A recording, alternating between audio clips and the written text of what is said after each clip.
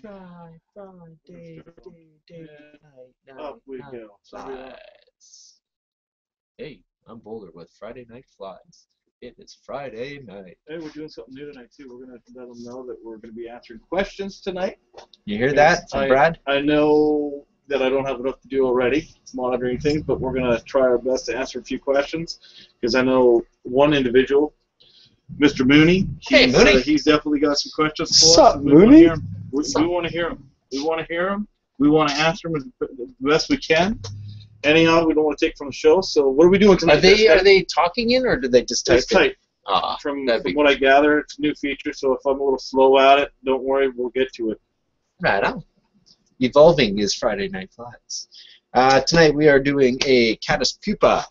It is something like Scotty Holmes and I were just talking. He said it was something that he was missing from his box, and kind of realized it was what I was missing from my box too. I found this one on a fly tying forum that I'm participate in. Looked pretty cool. Never done it before, so I did one up tonight. They're awesome. Pure awesome. Pure awesomeness. Pretty simple tie. Some nice little features on it, and it's fished in your surface film or just underneath, so usually with a dry line and on the rivers of BC in the west here. And so if we go down to the other cameras, we'll show you how to do the recipe for the weekend. For this weekend? For this weekend. There it is. What a beautiful tie. Let's rotate that. Oh, look at that thing. So that's it. We got the legs. We got the antennas coming out. Body, head.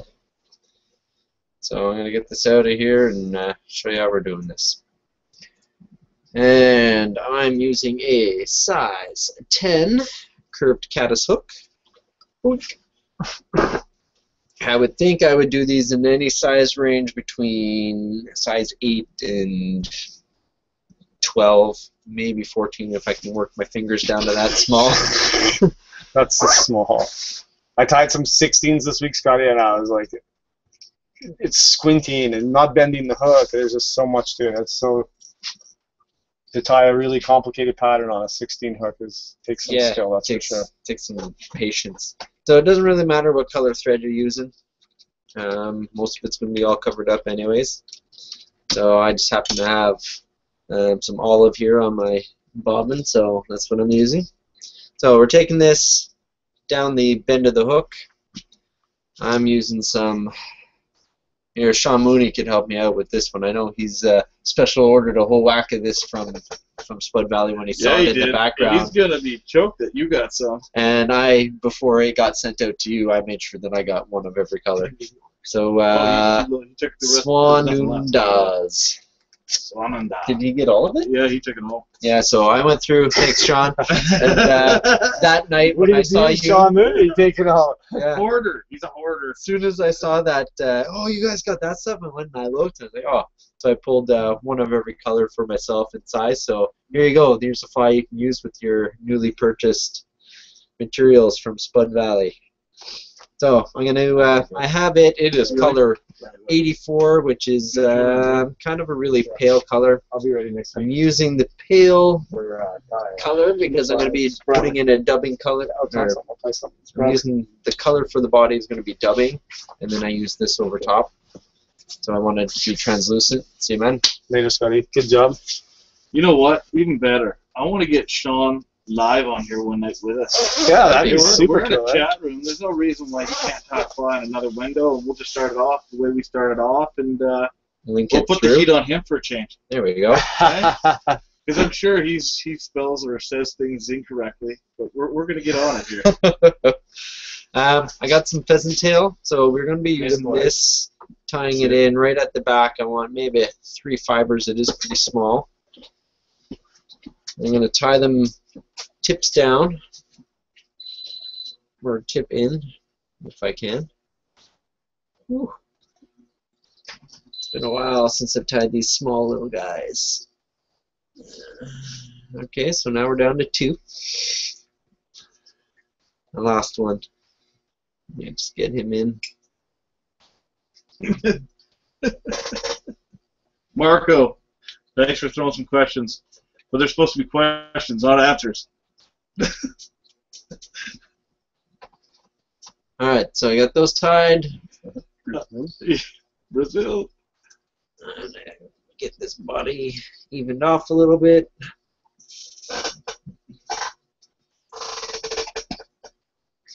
I'll tell you, the broadcast tonight's looking pretty good. It's looking clean. It's looking really clean. And if anybody has any secrets how to make things look even better on G+, let us know.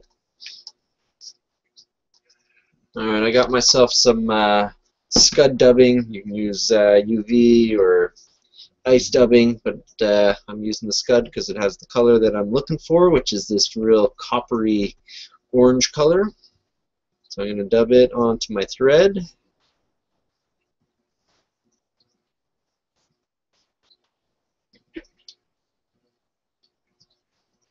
Don't hit the camera, Scott.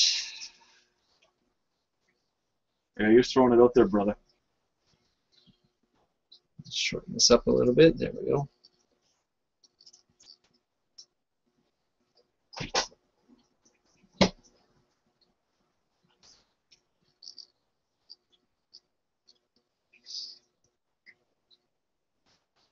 Build a little bit of a taper when you're going forward.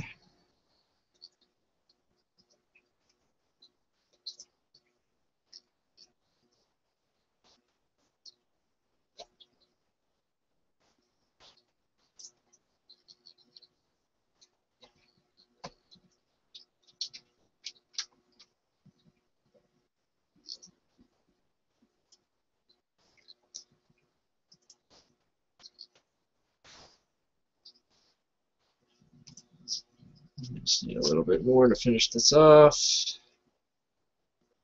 So I'm coming up just past halfway. Want to leave room for my legs, wing, and head.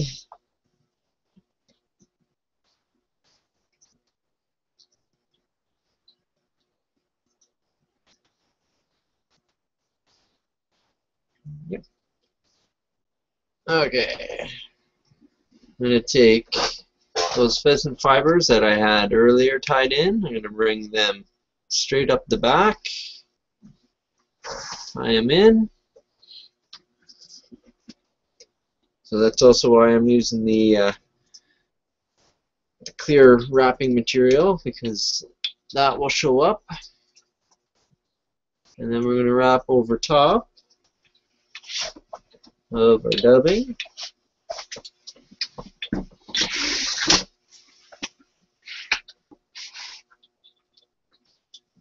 Man, that looks sexy. It's looking Make sexy. sure that that pheasant tail stays on top.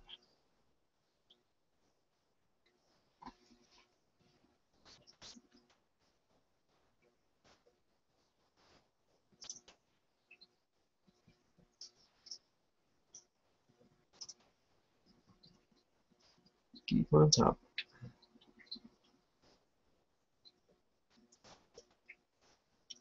Okay, get this tied off.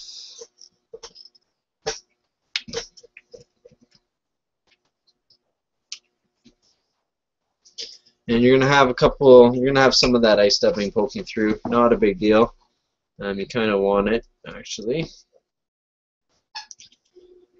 Alright, so next we're going to do is invert this. Oh, keep my feet off the bench. I got some turkey flats, micro fleck. And we're just going to peel off a little bit here. And this is what we're going to be doing our legs with in the underside. So that's a nice stiff feather. Make sure that my flecks are to the back, and you're looking for them to be not too long. They're pretty short. You don't want it to come back any farther than the hook point. So I'm going to get those tied in, and I want them, if I can do this, to stand up. So I'm going to go underneath them with my thread. Just wrap them right back to where you put in the lace. cut off this tags. All right. Now I have some Lady Amherst here, and I just need a couple of shorter pieces.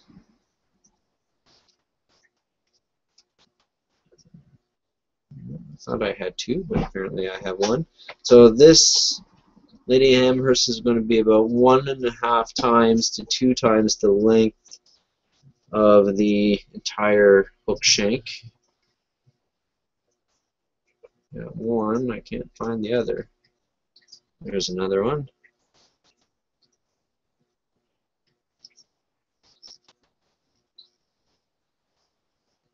And I'm going to make sure that they stay separated. Pull them down tight so they stand straight up. And I'll tell you, that extra light tonight is making a huge difference on the patterns. Making them look nice and shiny and prosaic. And your fingers look nice and clean. You cleaned them tonight before you get. Yeah, you did. Yeah. If you guys didn't know, Scotty here, Mr. Boulder, he is a chef at Southside Diner in Whistler. If you're in Whistler, stop in and chat him up. He loves fishing. He loves talking about fishing, and he's one hell of a cook. I tell you, man. You'll leave there full. I guarantee it. Definitely will leave there full. All right. So for the head dubbing that I'm using a dry fly dubbing and not my scud dubbing or anything else, because this is going to help to keep it up on the surface. And if you like to add a little bit more embellish, you could always wrap in a little bit of CDC. Not working. I'll just can't do it. I'm new to it. Yeah. So I'm going to build in this head here, and of course, do it in a whole bunch of different color combinations. It's going to help match the hatch that's in your area. Okay, quick little whip finish.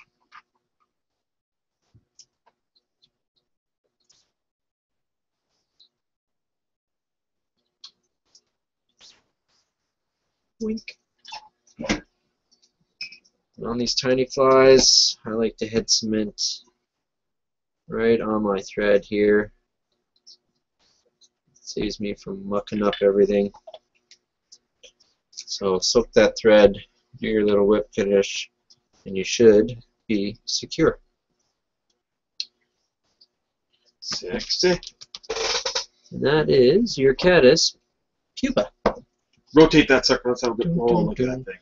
So I don't know if the camera should be picking up these little fibers and stuff here. Yeah, so the pupa is the last stage before it turns into an adult, so this is why we're doing it for a surface film. So all this stuff, that's all good. That's, you know, the insect getting ready to chuck its old case. So it's going to be breaking down. There's going to be fibers. That's right. Out with the old, in with the new, buddy. That's right. So that's it right there. Perfect. Let's go up top. That's beautiful. That was your second time tying that fly too, was it not? Yep. Yeah, I'm pretty stoked. In the video, we said that it was your first crack at it, but while I was typing, you cracked. Yeah, I did a quick crack off while he was setting up the video. Yeah. We're gonna do another quick one here because I've seen some new features on here that I want to mess with, and okay. We'll see if we can get them to work. Apparently, I'll be back with another fly. Or you don't know what. The mad scientist. So, Scotty Boulder. It's Boulder, Friday Night Flies. Thanks for joining us. Yeah, if you guys missed any shows tonight, you can visit us at FridayNightFlies.com. Yeah, we have most of our archives all up on there. Yeah. Other than that, you can Google search, or not Google search, YouTube search Friday Night Flies, and they're all on there. They definitely are all on there. Yeah, there's got to be almost 100 flies anyhow now, eh? It's getting up there. There's a nice little list of them. Hey, Bryce, pass us that. And, yeah, join us every Friday live. 5 p.m. Pacific Coast. From last week, and we've started putting a little showpiece for at the store. Yeah, if you guys have any questions, come in, check out the board, and so you looks pretty darn sexy. Get your mitts on them, and that's just in the last couple of weeks what we've been doing. Yeah. Anyhow, We'll signing be back. out. Kite lines. Wet And nets. Wet nets.